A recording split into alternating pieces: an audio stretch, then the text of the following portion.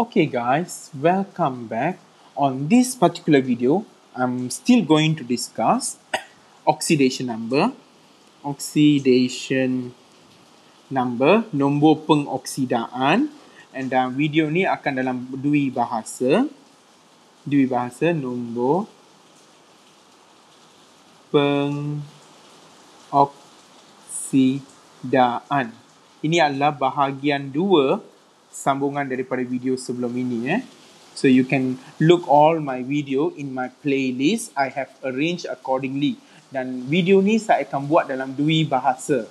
So kalau ada soalan, apa-apa yang tak faham dalam video pasal tentang video ini, soalan dan sebagainya, kamu boleh letak dekat ruang komen, dekat comment sections. I will try my very best to reply as soon as possible. If you wish to communicate with me, you always can communicate through my Instagram, dr_hussein_chemistry. So, okay, without further ado, I'm going to discuss. Dalam bahagian ni, kita akan discuss polyions. Apa maksud polyions? When I say ions, guys, kita dah tahu dia adalah either cation or anion. So kita akan discuss about oxidation number for a polyanion and cations. So I erase this a bit. Okay. So let's discuss about the polyanion and cation. Okay, example polycation or anion. I have CO3 2-. Guys, dalam video sebelum ni saya dah bagi a neutral molecules or neutral atoms, which is dia sama dengan kosong. When you plus everything, it's equivalent to 0. Dalam case ni, kita tak boleh nak samakan dia dengan kosong. We cannot make this equivalent to a 0. Therefore, it become something like this, guys. You have 1 carbon, 1 carbon, 3 oxygen, and equivalent to -2. Remember guys, this -2 is due to the charge of this ion. I just place it. And you want to calculate the oxidation number for carbon. So it's gonna be, you have C you do not know, okay, and plus with 3, the charge of the oxygen is -2, and -2, a simple mathematic, -2 plus 6, therefore the oxidation number for this is a +4. This is how you calculate oxidation number for an ion molecule, and ions. That's ions, polyanions. So guys, I'm going to give you more examples regarding of this. Let's say you are given NO3- and you are interested with nitrogen. Again, it's easy. N plus with 3 O and equivalent to -1. Do it step by step, guys.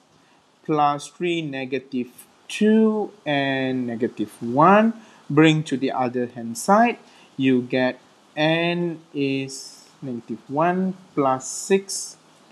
N is a +5. This is the oxidation number for this nitrogen in this compound nitrate. I give you more examples, guys. We will do a few examples before I go to it. We have a PO4 2-, 3-, phosphate. Okay, so you have phosphorus. So you have 1 phosphorus plus 4 oxygen equivalent to -3 P plus 4 -2 -3, and make sure you have this bracket, indicate it's the oxidation number, and plus 8. Finally, you get the oxidation number is +5. Guys, this is how you calculate oxidation number for a polyanions. Guys, I will give you a few more examples. Please have a look. You have a S2O3, 2 minus, examples. And you are interested with the sulfur. You have a SO4, 2 minus.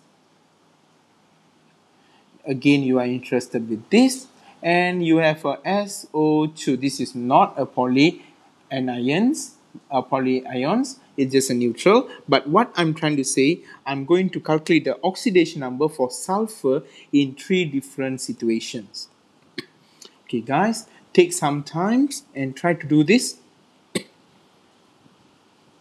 You have a 2S plus 3O dan sama dengan negatif 2. 2S tambah dengan 3 negatif 2. And I do it step by step, guys. I hope you understand. So you bring this to the other side. 2 plus 6 S adalah positive 4. I hope I calculate it right.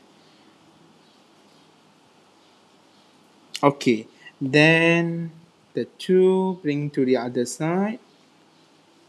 Positive 4 divided by 2. Finally, the oxidation number for sulfur is positive 2.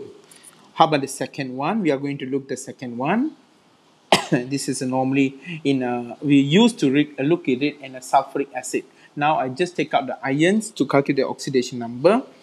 You have a 1S plus 4O negative 2. And you have the S you do not know for negative 2. Negative 2 bring to the other side as negative 2 plus 8.